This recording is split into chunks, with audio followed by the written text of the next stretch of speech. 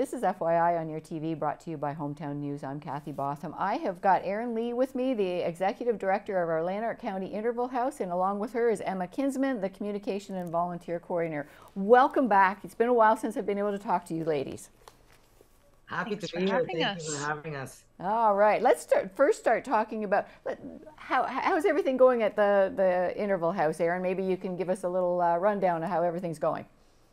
I would say that it's really hard to capture what's going well, right? Because by saying that we're full would suggest that things are not going well in people's lives.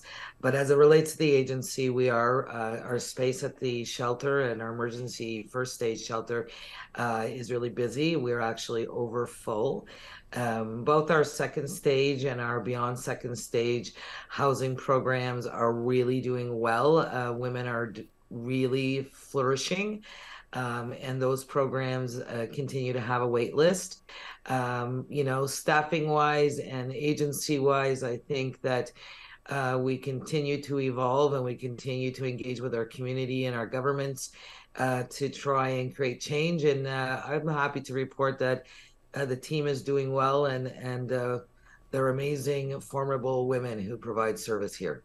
And maybe, Emma, we can talk a little bit about, we still have to be careful with COVID. We still have to be careful with, guidelines, that sort of thing. But it's gotten so much better, too, because so many of our conversations in the past few years was wrapped around COVID and how things were going. And you're the volunteer coordinator. How is that going with, being able to get volunteers out now that COVID's not gone, but there's a light at the end of the tunnel. It's nice and bright. Yes, yes, it's certainly a lot easier. I think our volunteers at the store are really appreciating it at our As Good as New store. They don't have to worry so much about restrictions and things like that. Sorry about my phone. Oh, everything's fine. Seems okay here. Okay. Yeah, we're really excited.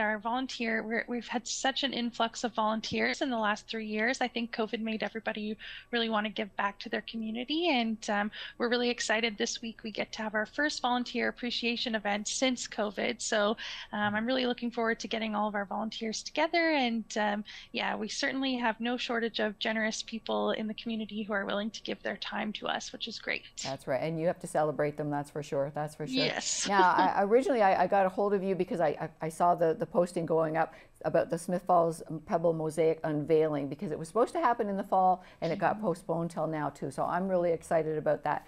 Maybe you can speak a little bit about, let's start talking about how it was built and how it was put together. Maybe Erin, you can talk a little bit about that.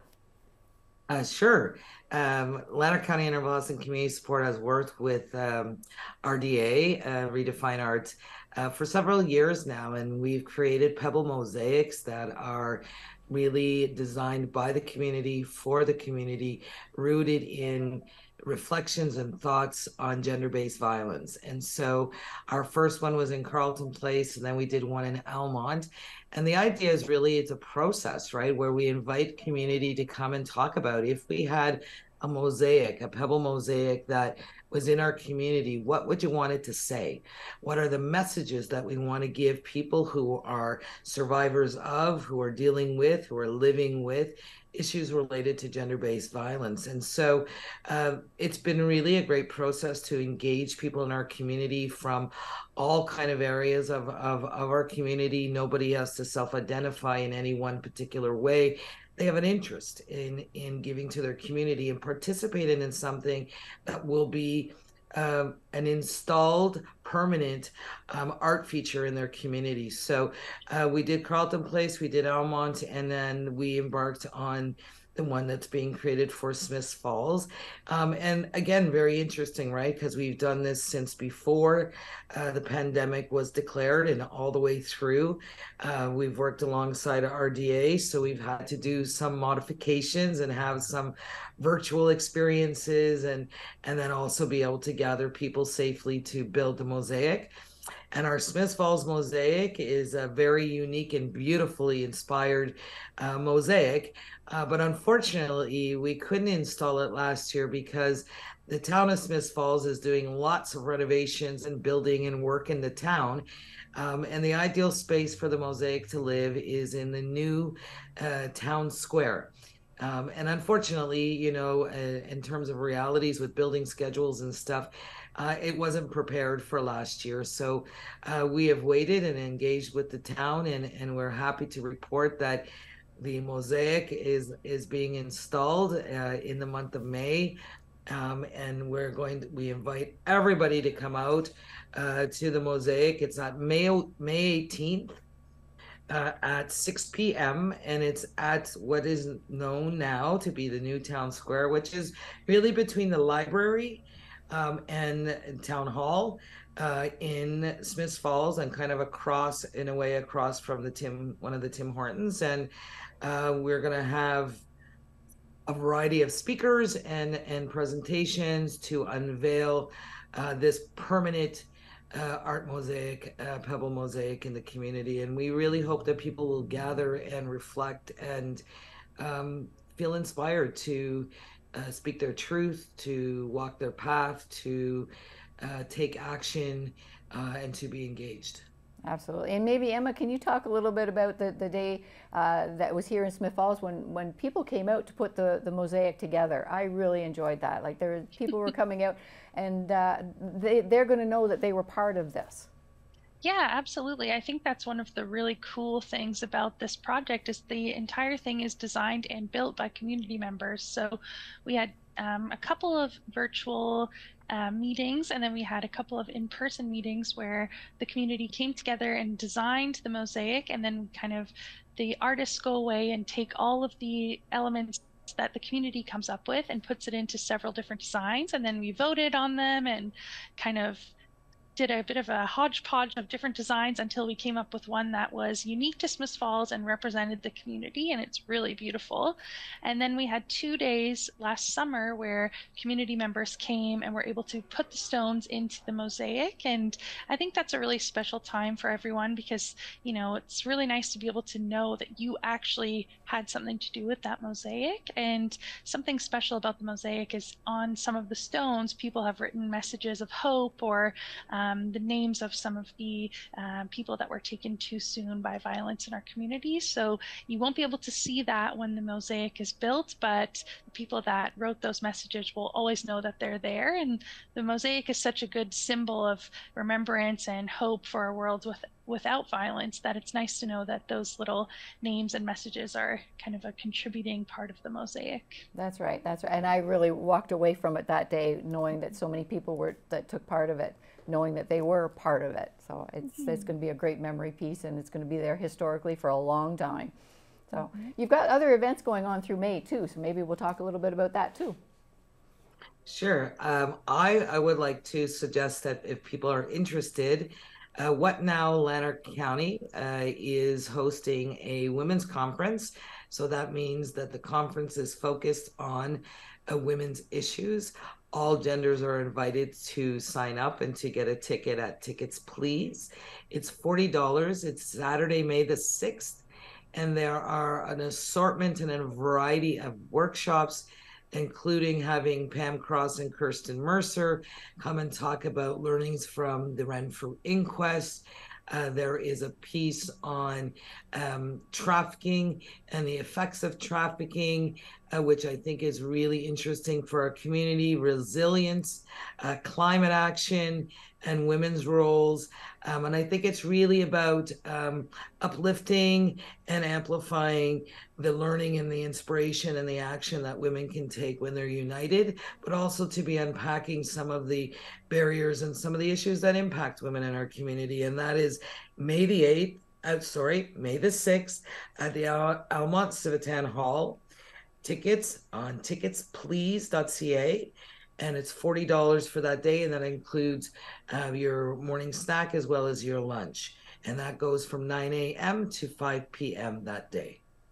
Excellent. Maybe I'll look to Emma. Did you want to talk about the Lanark County Community Justice, or would you like to talk about the banner? Sure, I can talk about the banner. So, May is Sexual Assault Awareness Month. So, all month long, we'll be doing different things on our social media to support survivors and to maybe give some tips and information to community members.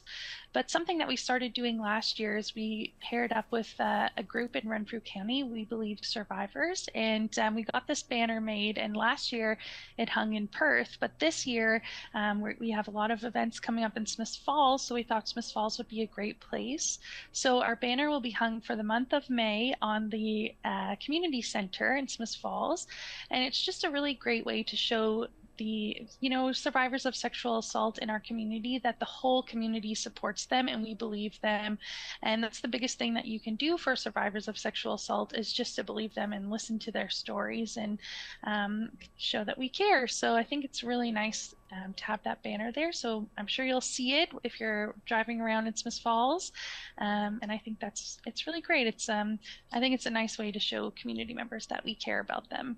Absolutely, and we do for sure. And it's like you say, and we need you to come back. And you were talking about learning tips and everything. Maybe next time we talk, we can talk about some of those tips and share them with the people that are our listeners. That would be awesome. That would be awesome. Sure. And I believe you had another event in May as well. Yes, rounding out May, and also in the town of Smiths Falls, we will be. We're working in partnership with Lanark County Community Justice. And we're having a town hall discussion. We are hoping that we'll be able to be mostly outside, but it depends on the weather. It will be on May the 24th, and it's from 3 p.m. to 6:30 p.m. It is also at the community center at 71 Cornelia Street West in Smiths Falls. It is on our social media. So have a look if you'd like to register, but it's really talking about inquest recommendation number 9, which speaks to the notion of how do we take the concepts of restorative practice and how can we use that in resolutions around intimate partner violence. And, when the recommendations came out, of which there are 86, I would say that Lanark County has taken a very active role in trying to move those recommendations forward and keep them in the forefront. And so Lanark County Community Justice and Lanark County Interval House and Community Support, we are partnering on this event that's being partially funded by the Department of Justice. And we're inviting everybody to come out to a town hall discussion. Let's talk about it. Let's talk about what people think would work, what people think won't work. And let's think about how do we implement this kind of recommendation in our community. So that again is May the 24th from 3 to 6:30 p.m., also being hosted in the town of Smiths Falls. I really like these town hall discussions as you put them too, because it brings people out, people that have maybe they're a survivor themselves.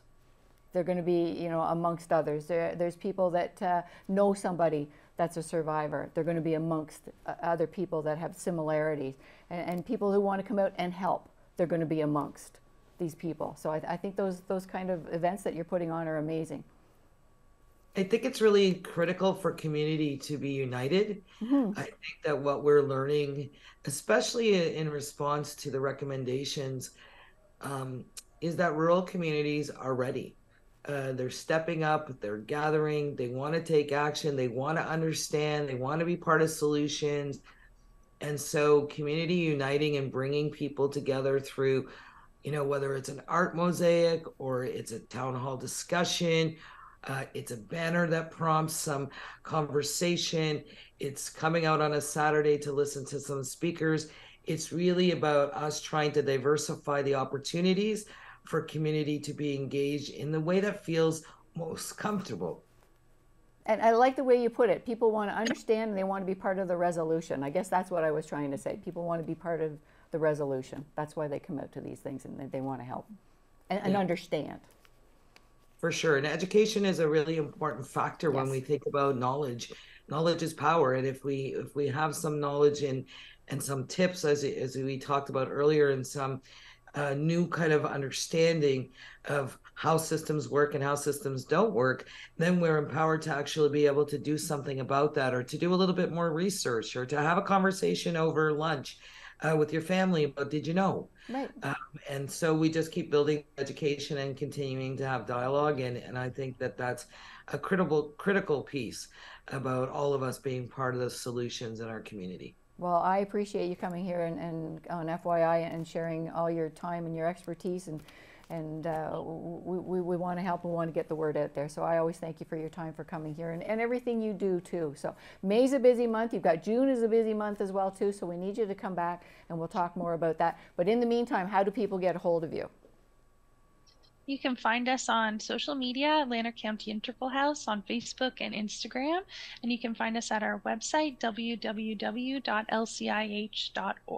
And you're putting stuff on your Facebook page almost daily. I mean, it's wonderful because you're always updating and keeping people informed. So I appreciate that too. So once again, with me, Erin Lee, the Executive Director, and I've got Emma Kinsmen, the Communication and Volunteer Coordinator of our Lanark County Interval House. Thanks for joining us today, ladies. Thanks, Kathy. Thank you.